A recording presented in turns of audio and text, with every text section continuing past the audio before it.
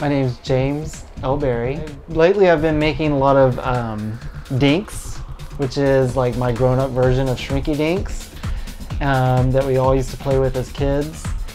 I do a lot of drag race ornaments and figurines, and I've got superheroes and pop stars and go-go boys and all kinds of fun, geeky pop culture type. And I've been drawing the girls from Drag Race for like 3 or 4 seasons, and last year I got the idea to turn them into DiNX.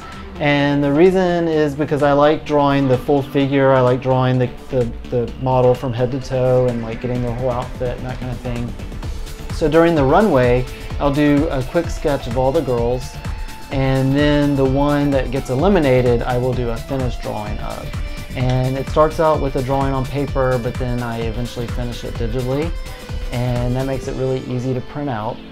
And so I print it out on the special shrink paper, cut it out,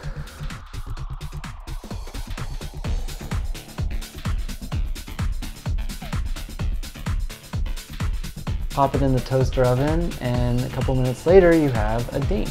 This last year at FlameCon was the first time I've displayed my DiNKs. And I also had other stuff for sale. I mean, I've illustrated several graphic novels and had some original artwork for sale. But these were definitely a big seller, and so I'm going to be doing it again at FlameCon.